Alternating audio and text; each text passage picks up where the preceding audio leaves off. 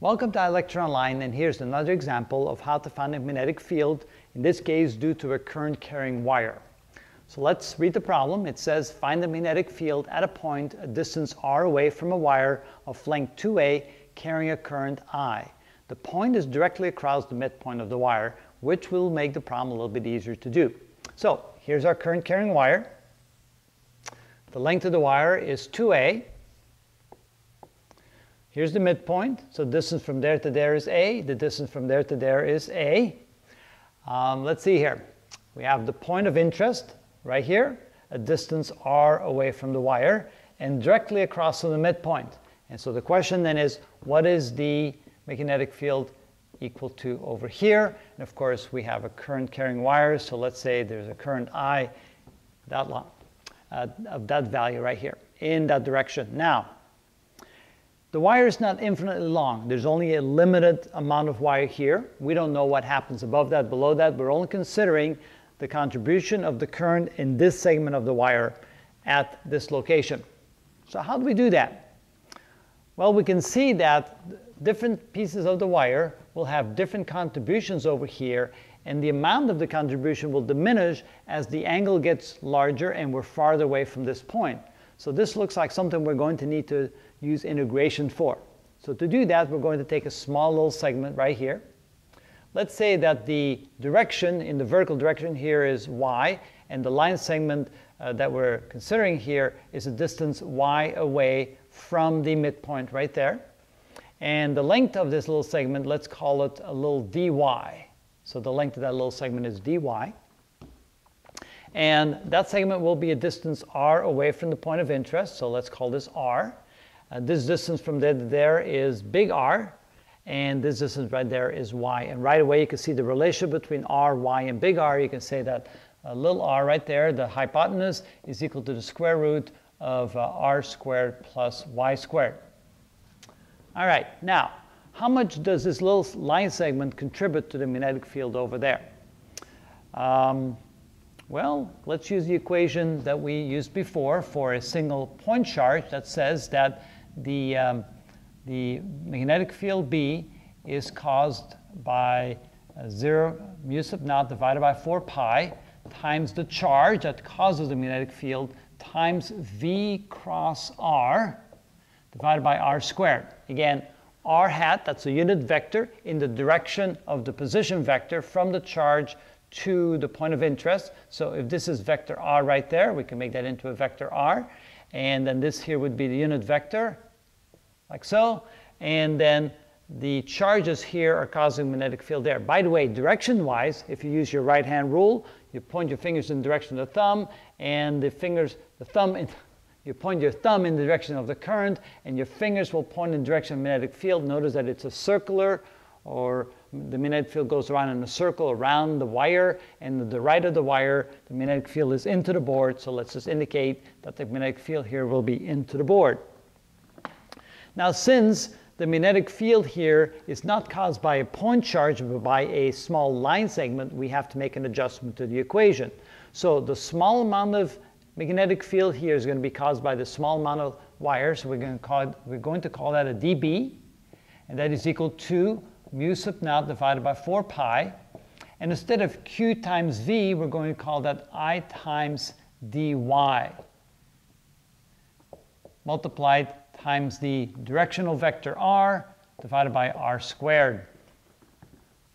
So q times v is the same as I times dy. If you say, well, why is that so? Well, quickly, we can say that I, by definition, is equal to dq dt, or simply said, the amount of charge passing by in a given amount of dt.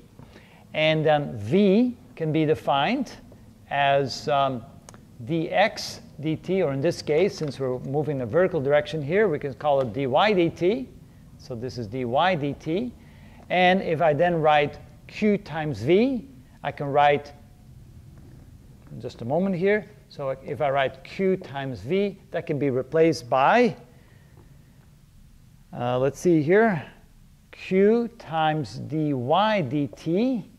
And if I take my dt and put it underneath the q, I can say that this q divided by dt times dy.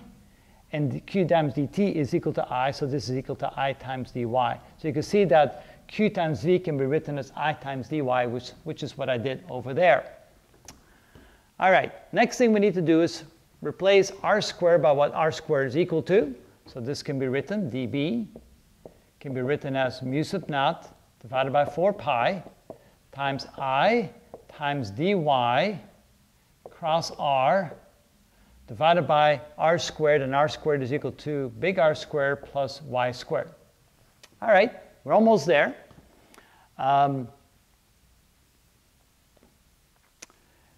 So dy is the small little dy right here. The r vector, that is the unit vector in this direction, and we have an angle between them here, which is theta.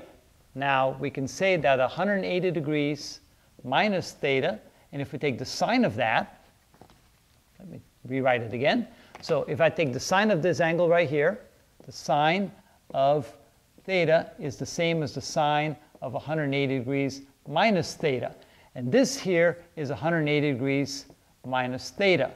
So if I take this angle here, 180 degrees minus theta, or this angle here, theta, it's the same thing. So this can now be replaced by the angle theta. And if I look at this triangle, this is the opposite side to theta, this is the adjacent side to theta, I can then say that the sine of theta is equal by definition to the opposite side over the hypotenuse. And in this case, the opposite side is r, and the hypotenuse is little r right there. So this is the opposite side to the angle, this is a hypotenuse, little r. And so then if I rewrite this right here, I can say this is equal to dB is equal to mu sub naught divided by 4 pi times I. And instead of dy times r, I'm going to write dy, the magnitude of dy times the magnitude of r, and of course it's a unit vector, so that's just simply 1, times the sine of the angle theta. And then divided by r squared plus y squared. And then I can see that the sine of theta can be written as big R over little r. And since little r is equal to the square root of r squared plus y squared, that looks pretty good right here. So we can say dB is equal to mu sub naught divided by 4 pi times I times dy. And instead of the sine of theta, I'm going to write big R divided by little r. And little r is r squared plus y squared to the 1/2 power. It's the square root of this like that. Then I can combine all that and finally write that dB is equal to mu sub naught divided by 4 pi times I times r divided by the quantity r squared plus y squared to the 3/2 power. Okay, now that's the contribution to the magnetic field here by this little line segment expressed in terms of the current, the distance away from the wire, and the distance away from the midpoint right here. And I'm missing my dy. Can't do that. There we go, dy. All right, now we have to integrate that over all the little line segments. What we're going to do is we're going to integrate from 0 to a and double it, because this line segment will give the exact same contribution as this line segment.